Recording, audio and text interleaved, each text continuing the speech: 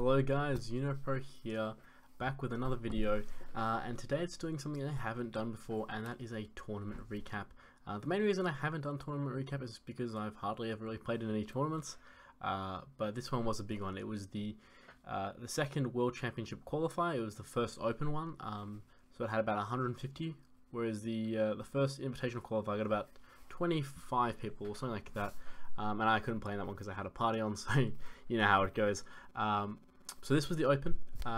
Anyone can enter. It was basically Swiss at the start, and then it broke to top 16, and then it went onwards from there. And if you don't already know, like, the reason I'm making this video is largely due to the fact that I actually won the tournament and going to the World Championship, which I'm super stoked about. It's, you know, a dream come true. But enough of the celebrations and that kind of thing. Let's get into what this video is going to be about. So what I'm going to be doing is going over the deck list briefly. They will be in the description if you missed them as well, so don't worry about that. Talking about kind of lineup strategies, just how the tournament went, give you an idea of what actually happened in the tournament, those of you who follow me and how I'm doing with Duelyst. Yeah, basically that. Any other thoughts I have as we go along will also be included. So the three generals I brought to the tournament were Songhai, Riva, Argion, and Kara. Now, those of you who know me know Songhai is my baby. Like, I love Songhai. I always want to play Songhai when I can. And if I'm playing a tournament and I feel like Songhai is the best deck, or if it's good enough to win, I'm going to go to Songhai 99% of the time because it's what I practice the most. It's what I love playing. It's what I enjoy playing. And if it's 50-50 between the decks, I'm going to choose the one that I love playing. So pretty obvious there. And I did in fact play pretty much 95% Songhai throughout the tournament. I played a couple of Argion games and no Kara games, but we will go over those decks just very quickly, give you a bit of an idea of why I would bring a third deck anyway, because I mean, I don't really need a third deck, so I had to bring one, but why I at least had Kara and Argion in mind. So before we get into it, just give you a quick overview of the tournament. So I ended up playing 12 best of 5s, and I won 11 of them. So we'll go over some of the matches, comment what happened, any interesting bits of strategy, and hopefully things you guys can pick up and learn from, especially those of you who want to be playing Songhai in tournaments. When are the times that you don't feel comfortable playing Songhai? And maybe that answer is never, but we'll get to that in a bit. Okay, so the first deck is the Songhai deck. Now this is the deck I play a ton on stream. It's not the main one I started with, and not the deck I developed. This is actually no way it's Jay's deck. Though we both kind of came to very, very similar conclusions post Shimza, where I basically had the same deck with Kataras, Mel's instead of Kataras, and then he played Kataras. I didn't have a lot of prep time before this tournament. I hadn't really been playing the game that much, so Jay won a few tournaments with it, and I was like, okay, I'll give this deck a try. Like, I respect Jay a lot as a player. You guys know how much I love Noah's Jay, so I decided to take his deck to the tournament because I thought it'd be very strong, and it was pretty similar to my own deck, and Katara definitely had a lot of appeal to me, especially in an open tournament. When you're, you know, at least a strong player, an S-rank player, going into these open tournaments, I think there's a lot of merit to cutting out auto losses from your deck. Now, people always talk about Songhai being inconsistent, and we can argue back and forth about that, but one key inconsistency with a Songhai deck often tends to be a lack of turn 1 players going first, and my Mel deck, while I believe it's very strong, it probably equal in part to this, it does only have 6 turn 1 players, and obviously that makes it stronger in other regards, but it can create some more auto loss situations where you basically have nothing to play in the first few turns. So going into an open tournament where I'm going to be seeing a lot of newer players, or, you know, diamond players, gold players, I wanted to cut out a few more auto losses. So that was another reason I went towards the Katara. Whereas if you're only versing the best players in the game, you just want to go with what are the strongest. Now, I'm not saying the Mel deck is stronger, but I'm just saying that was the reasoning. If it's a 50-50, I'm going to go with the one that has less chance of losing to a bad player, because you want to cut those out completely, especially in the Swiss rounds. So that was the Songhai deck, very strong. I do kind of switch out between a third 4 wins and second Heaven's Eclipse, and in the finals and the top 8, I kind of regretted it a little bit, but that's a little bit results-oriented thinking. I'm continuing to test this on stream, but I think I'm starting to lean towards the Heaven's Eclipse, the double Heaven's Eclipse version. Though it's a playstyle thing, it's a matchup thing. You can't really go wrong with either option. So on to the next deck. I'll talk about the Kara first. Now, I don't like Kara. I don't mind playing it, but I absolutely hate it as a general. I find it very boring. I think the deck's just not fun, and I prefer it wasn't in the game. But it is very strong, and that's why I brought it to the tournament. But I actually didn't end up playing it at all. I thought there was potential for situations where I might feel like playing Kara instead of Songhai, like where I felt not comfortable playing Songhai. And obviously my Arjun, we'll get to that in a second, but that's a counter deck. So I wanted a strong deck for when I can't play Songhai. But, you know, I'm a pretty confident Songhai player. I feel good playing Songhai nearly all the time. And the situation never really came up where I felt like I was too heavily teched against, or the matchup was too one-sided, and that my Arjun tech deck basically couldn't get the job done, and I have to go to this. But I think this is a very strong deck. If I was a neutral player, I didn't have any strong feelings or strong practice towards any one deck, this is probably the deck that I would bring to the tournament, and I think Kara is still a very, very strong option for competitive players, however boring it may be. So that's the deck, nothing too crazy there. Yeah, the Inquisitor Cron is like a tech spot. You can really put in anything, and I think that's a tool that, if you're bringing Kara to your lineups, is something you really, really want to consider. Because say you're playing a Songhai a deck, you were worried about the Kara matchup, you may simply play a Kara and then put in Sunset Paragons or something and tech against Karas. So something like that is really, really important, and I think Kara's quite good at that. You know, you just chuck in 2 cards at the 5 slot and suddenly you've improved certain matchups. So one thing I just forgot to realize I touched on was the actual format of how you bring the deck. So you bring 3 decks, and it's best of 5s, and you can only play 2 of the generals within that best of 5. So you can't play Liner, Arjun, and then Kara in the 3rd game. So once you've played 2, you're locked into that. Doesn't affect strategy too much, but the flexibility of the decks, like hard counter decks, aren't as potent unless you expect to be versing one-trick ponies, which actually leads on very nicely to my next deck, the Lion-Eye deck.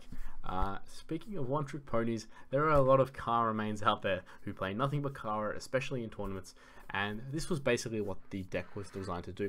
Now, once again, this actually was Jay's deck. As I said, I hadn't really been playing before the tournament.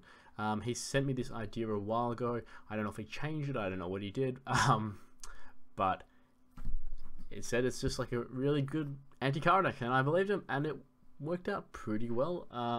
I don't know if it's necessarily that much better than playing Songhai against Kara.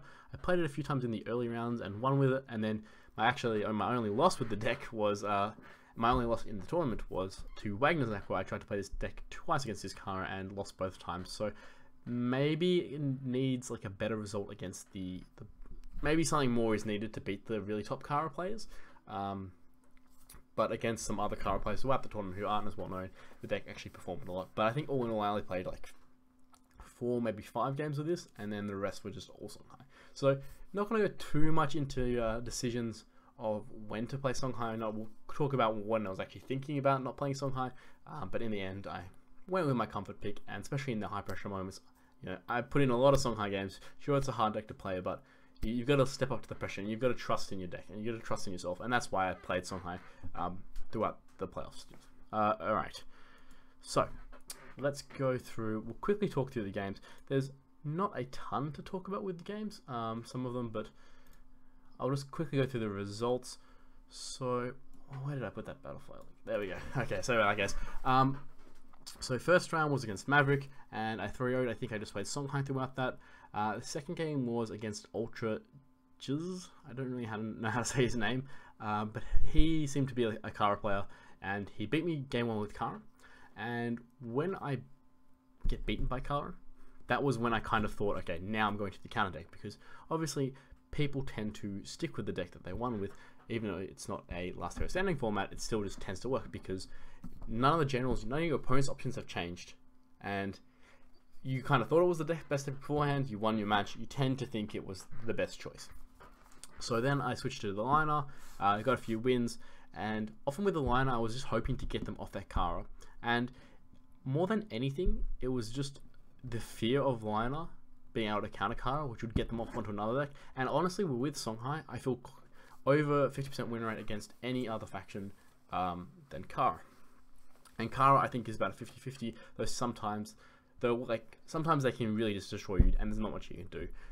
And that's kind of just part of, you know, Kara. And in the open tournament, I didn't want to be versing a bunch of Karas, because anybody on any day can probably beat you on Kara if you're playing Songhai, just because the matchup can be pretty 50-50, and often there's not a lot you can do to outplay them.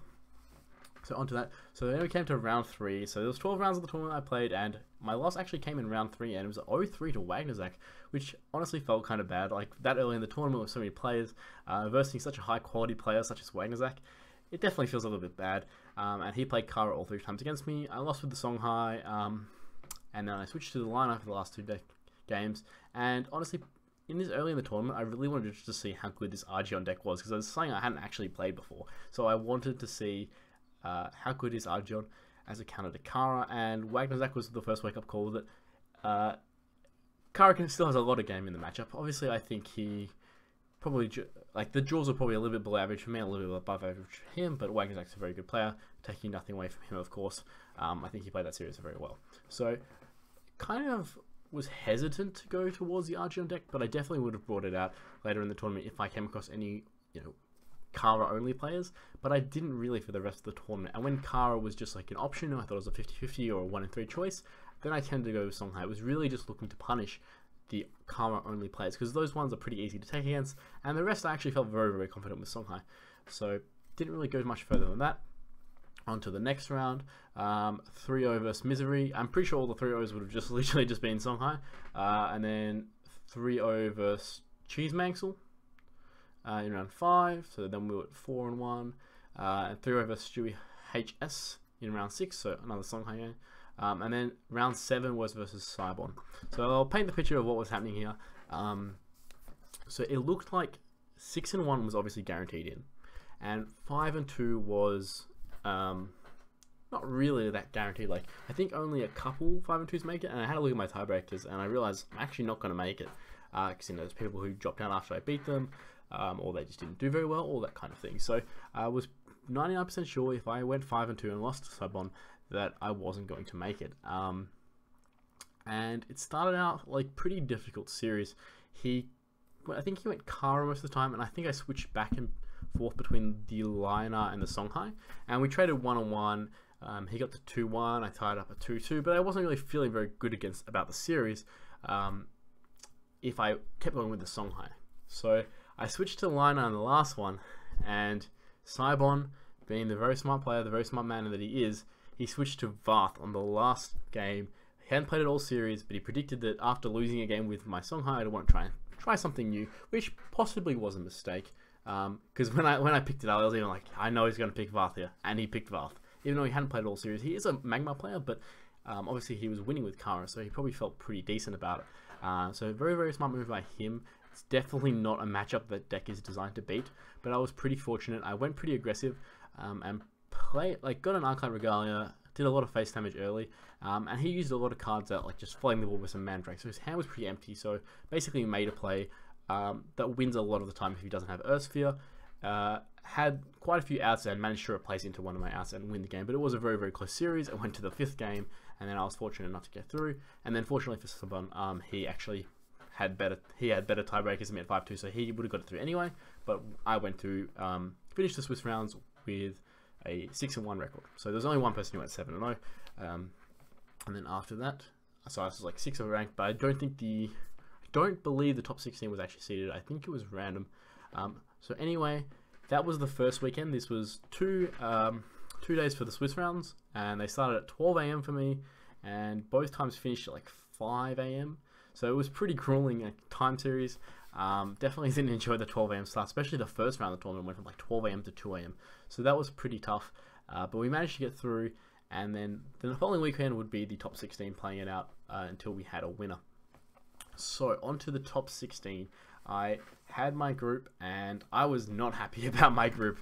I looked at the other groups, and I thought they were honestly a lot easier. Like I called it the group of death, but I just really didn't expect to win in that group. I didn't expect to do well, and I thought some of the other groups were maybe a little bit easier, or at least less known players.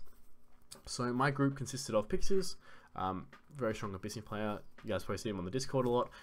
Braga, I've been putting up a ton of really good tournament results, and then Kolos the Dragon, which everyone knows, also a really, really strong tournament player who's done well against me in the past.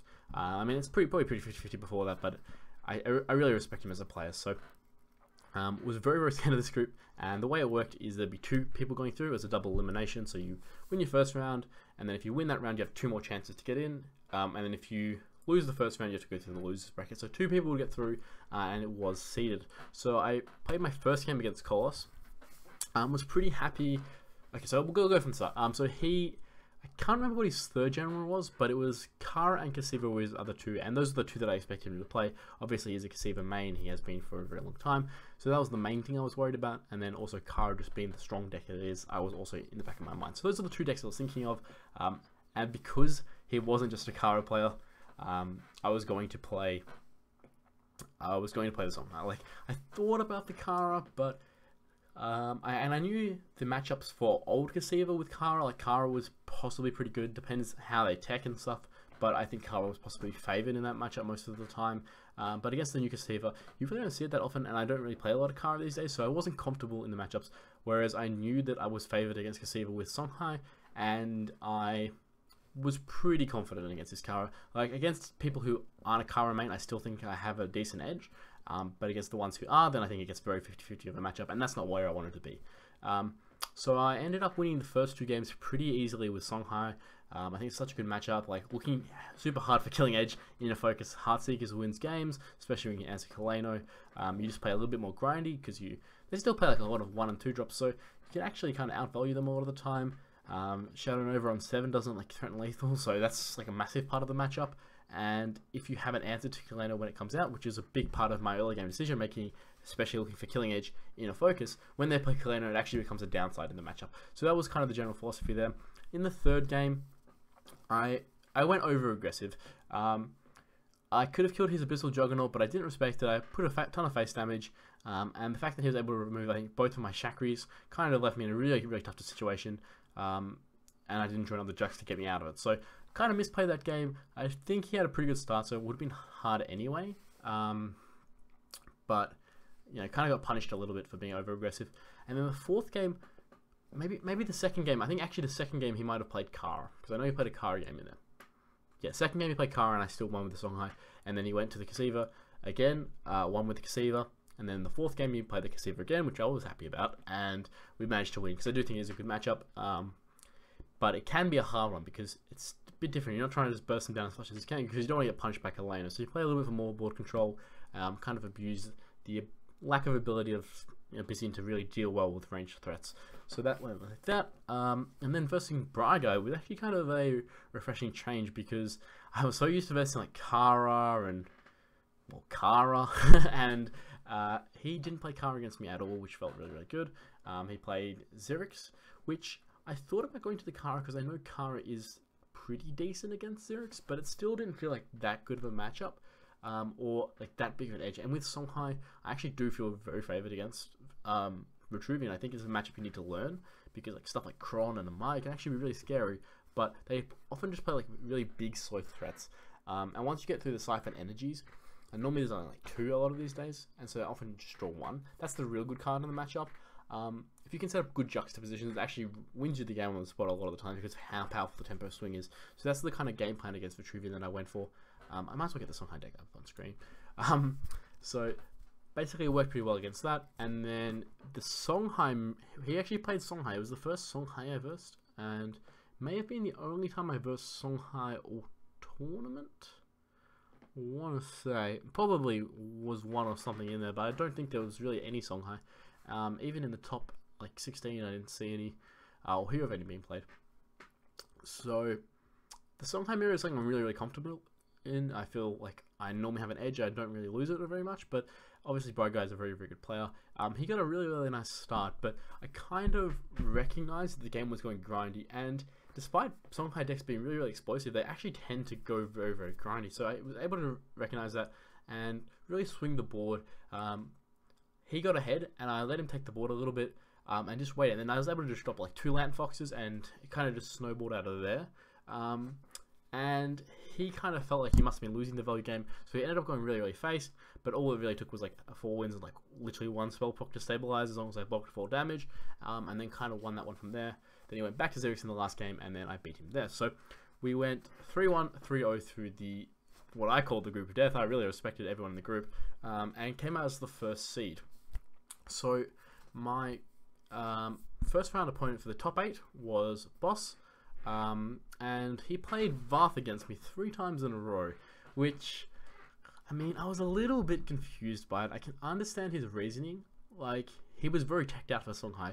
I think everyone in my bracket was teched out for Songhai, because No SJ was literally right next to me, and they had, I don't know if it was a whole week to prepare. It may have actually been a whole week to prepare deck lists. I mean, I didn't prepare any, I didn't change my deck list from the start of the tournament, but I know a lot of other people did.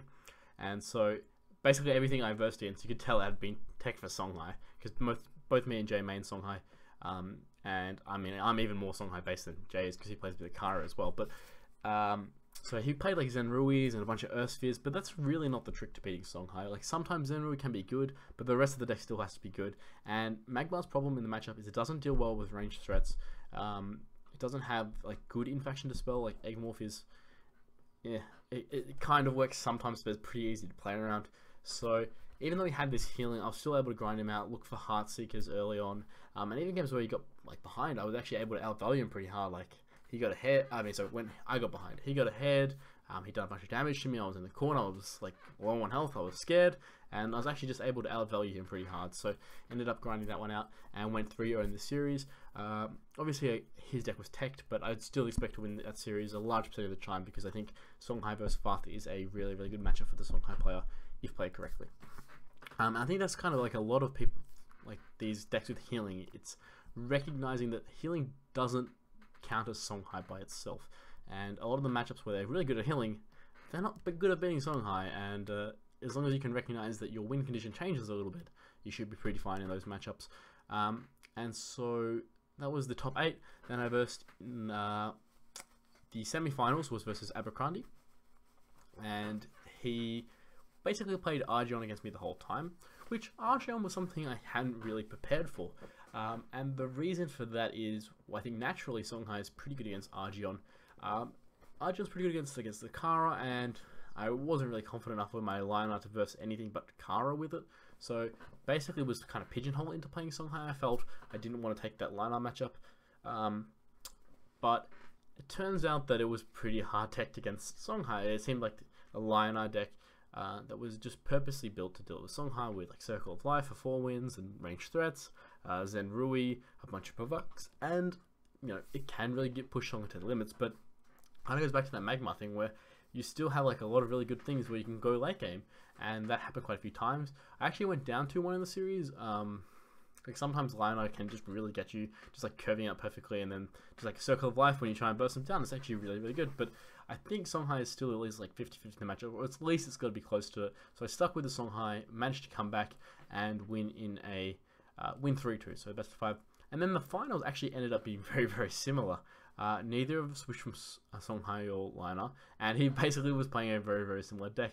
Both had, you know, Circle of Life, I believe Zenrui, I can't quite remember. I think it did. But the thing is, when these people are playing these decks with like Zenrui and Circle of Life, it'll catch you off like once, and then you can play around it. Like you realize you go for the long game. You can only really go for burst when you have like set up lethal. You can beat Circle of Life, or they're low on cards. And you sometimes play around Zenrui. Like a lot of games, you just don't play Fox, and that's perfectly fine, because if you're not playing Fox, they're probably not playing Zenrui a lot of the time, and that's completely fine. The rest of your does still line up pretty well against their decks. So both series I went down, both the semis and the finals, I went down 2-1, and then came back and won it 3-2 and won the whole tournament, qualified for the World Championship. I really, really couldn't believe it. Like in all honesty, I wasn't really prepared for the tournament. I hadn't been playing a lot. I basically just submitted the Songhai deck that I always play, and kind of went from there. And it actually worked out, which feels really good. And you know, Songhai, I was kind of waiting for a time when Songhai would be good enough to win tournaments, and it turned out really, really well. The first qualifier I could play in, Songhai was definitely good enough, and I was on holiday, so I was able to stand 4 nights of 12 AM to 5 AM tournament play, which worked out really well. So it all, you know, kind of stars came together, and obviously you get a bit lucky to win any, you know, big tournament like that. So obviously a bit of luck there, but I like to think that I played well, and was able to pile out Songhai effectively. Now, how long is this? 25 minutes. Just want to talk a little bit about Songhai's power level, because I see a lot of complaints, a lot of call to action to nerf Songhai, so many Songhais, all these kind of things, and it really does confuse me. Obviously, I think Songhai is strong. Like, I've just won a massive tournament with it, won 11 out of 12 best of 5s with it, but I really don't think it's overpowered. And I think the main evidence I have for that is that none of the tournament players are playing it. Like, Jay is probably the only one. Wicked Flux are probably the two other Songhai players who are playing it in tournaments, and the rest I really don't ever see Songhai.